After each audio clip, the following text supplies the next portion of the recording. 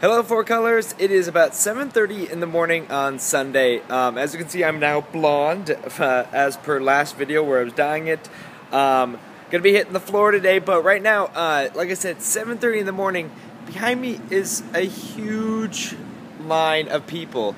They have been staying in this line, camped out all night. Some of them since last evening. They've been there so long. Some of them like 8, 9, 10, 12 hours probably. It's insane what people will do just to see some panels.